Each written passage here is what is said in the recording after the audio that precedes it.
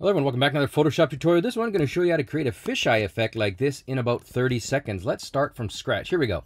We got an image. The first step, you go up to filter, and then you go to lens correction. When you open lens correction, you go from auto correction to custom. When you click on custom, you want to go ahead and remove distortion. I'm going to drop it down to about minus, in this case, we're going to go to about minus 20, but you can of course adjust it as you see fit. Also, you want to decrease the vignette on both the amount and on this midpoint.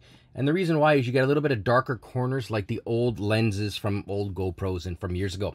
That's all there is to it. Thanks for watching.